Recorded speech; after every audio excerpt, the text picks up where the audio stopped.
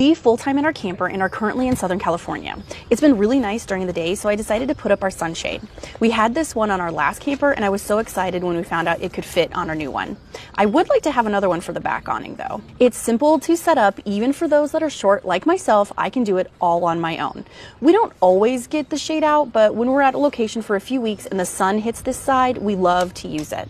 Steve added clasps to make it easier to make the ends tighten or to loosen easily in case the wind picks up. And now with the sunshade up, I can enjoy being outside no matter where the sun is. If you aren't a part of our community yet, follow along and happy exploring.